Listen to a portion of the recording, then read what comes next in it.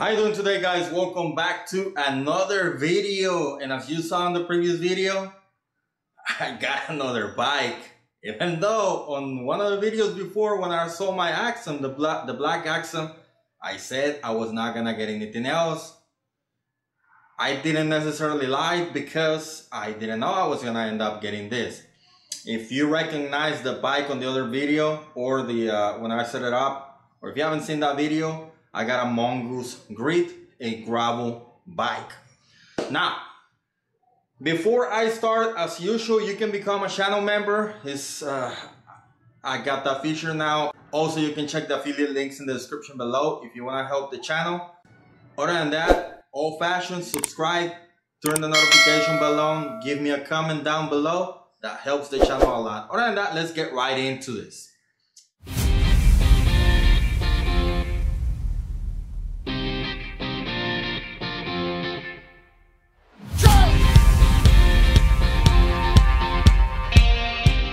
Alright, so Mongoose Grit. Why did I get this bike? And to tell you the truth, I don't know. Am I gonna keep it? I don't know. For now, this is just a quick overview of the bike and everything that I did to get it out of the box, get it functioning right. As everybody knows, this is a Walmart bike. I got this bike online. Today is actually May the 23rd. I'm not sure when you're gonna see this, but it said it was gonna be here on June 3rd or something like that, or June 16, but it ended up shipping super fast. I got it over here within a week. It was like 4 or 5 days. This bike, I got it as a discount price. I got it for $378 plus taxes, which ended up being around $402. Originally, this thing sells for $498, which with taxes will probably bring you around $550. Now, let's go over the components real quick because I don't want to take too much time. Let's go over everything that we have over here. So this is a gravel bike. It comes with a drop bar and it has a micro shift. This is a 2 shifter, so you have the shifter over here and to come back over here. So this is the dual paddle shifter, and if you press it like this, this is the brake. This brakes front and rear, but they're only 160 millimeters front and back, and they're mechanical. Okay, for the front shifter we have a micro shift 7-speed, and this is also brake and lever shifter. Including this is to go to the lower gears, and this is for the higher gears. You can come back over here.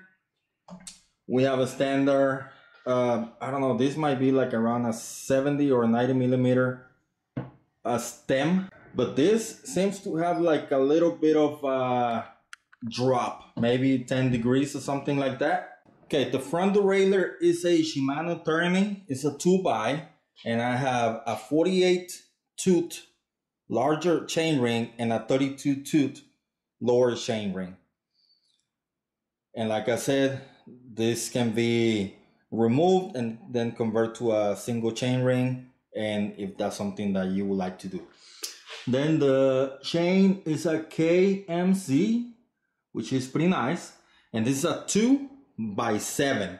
And over here we have a 14 tooth 2A 34 tooth mega range Shimano mega range. This is a Shimano mega range, so that's a really good thing. However, it is a free hub. It's free wheel. It's not a cassette, so that's probably one of the drawbacks that I can see in this bike. At the rear we have a Shimano turning, which is good, and this is a 7-speed, and these are kind of okay components over here. Then of course you have the square taper bottom bracket over here, and other than that, the aluminum frame is really nice. The wheels came out okay. We have a lot of mounting points for racks, things like that. Also, you have 1, 2, 3, 4, and then on the other side 5 bottle cage mounts. You can also mount another rack over here on the front. And then The seat post is aluminum and is one of those adjustable like that, so this is pretty good. It's a Mongoose seat, and I just took it for a spin over here in the street, and it doesn't look that uncomfortable. It might be okay for a little while.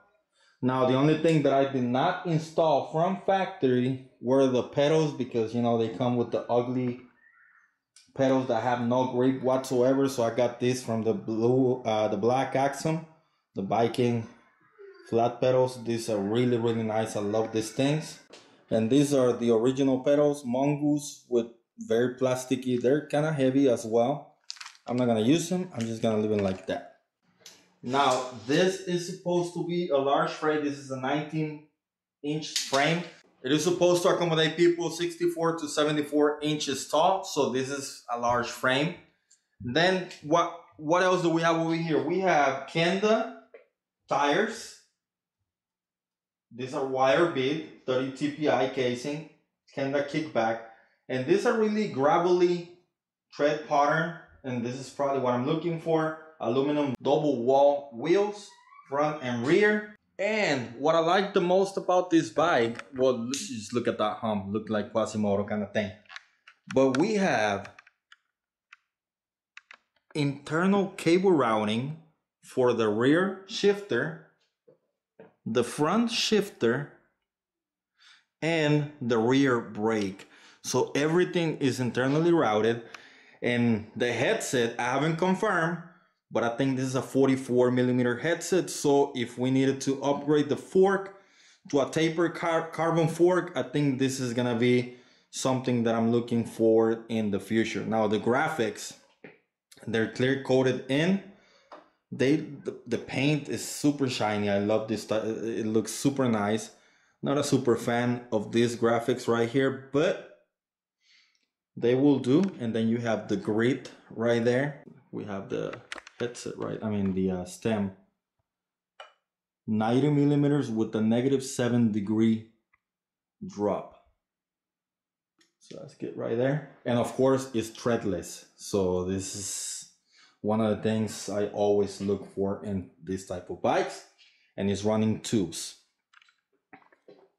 6061 aluminum. So, oh, there's another water bottle mount over here in the bottom. So, what did I get this bike? As some of you know, on the shorts that I've done, I take my kids to soccer practice on Tuesdays and Thursdays. And I want to ride because if I can run, I run. But sometimes, like last time I run, it actually hurt my calf muscle popped. And that thing hurt like a MF. So, I'm just been taking my bike. You've seen that I took my blue Axum before. I changed the tires to more rolling tires. So this is one of the reasons I got this bike. Now also, because this is kind of like a road type kind of thing, and I want to see if I'm into that as well. So I weighed this bike and it weighed in out of the box with only the pedals that I swapped at 19.60 pounds or 13.23 kilograms. I think this is a really great deal because if we start modifying it, like, you know, we're gonna be doing regardless. What am I gonna put in there? I have no idea. But once we start modifying this, I think I could probably drop it to 25 pounds, something like that, which is gonna be a very, very light bike. Now the fork, this is one of the heavy parts because the fork is a steel fork.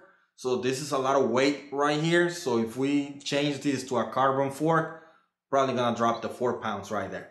Now, out of the box, minimal adjustments on the shifting, especially at the front, micro adjustments.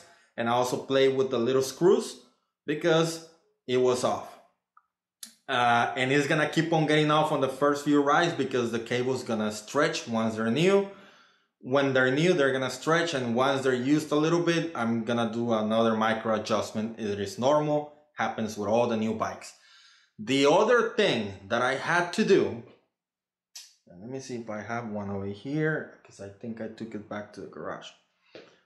The front brake. Well, I did align both brakes, I adjusted both brakes, but the front was giving me trouble. Let me show you something. You know, the brakes, the bolts, one right here on the top, one right here at the bottom. And this is for the front one because I want to talk about the front one.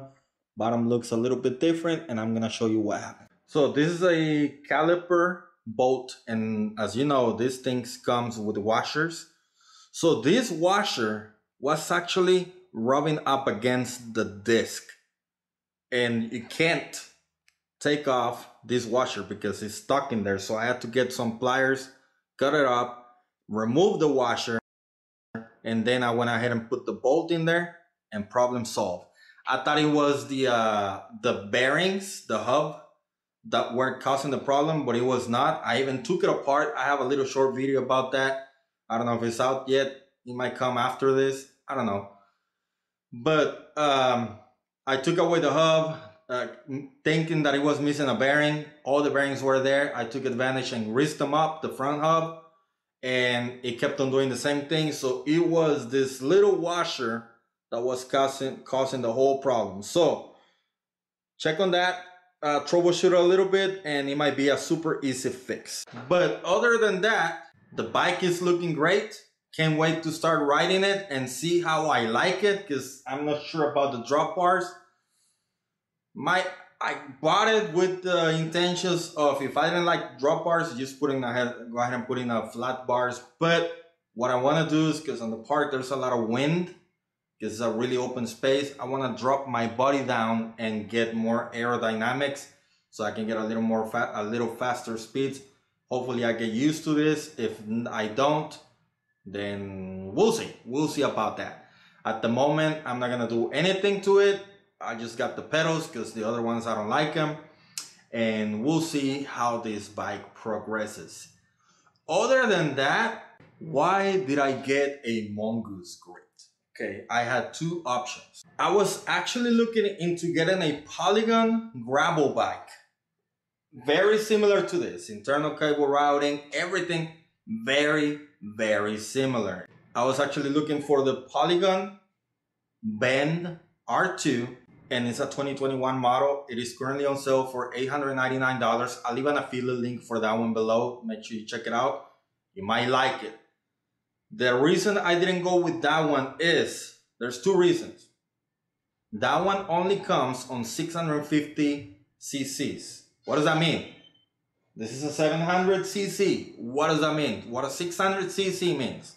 If you're not into road bikes, so this type of bikes, 600 is basically a 26 inch, 650, 27.5, and 700 basically a 29er.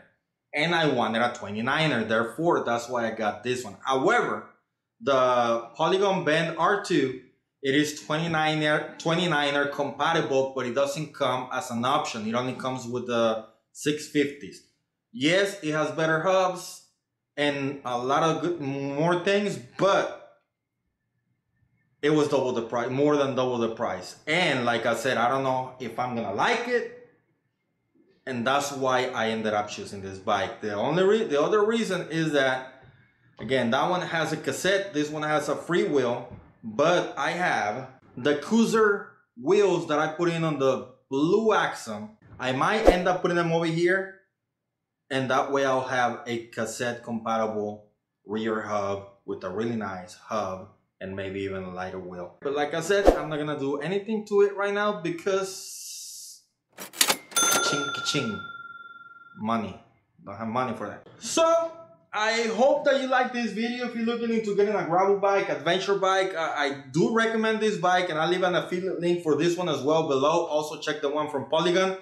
Now, I think this is a better deal than Polygon, and if Polygon wants to prove me wrong, go ahead and send me one. I'll review it and compare them. Why not? I'm up for that. Other than that, that's gonna wrap it up. If you want to support the channel, as usual, check the affiliate links in the description below. Also, don't forget to like, comment, share, and subscribe. If you want to become a channel member, you can do that as well. That's it for today, and I'll see you on the gravel. Let's ride. Goodbye.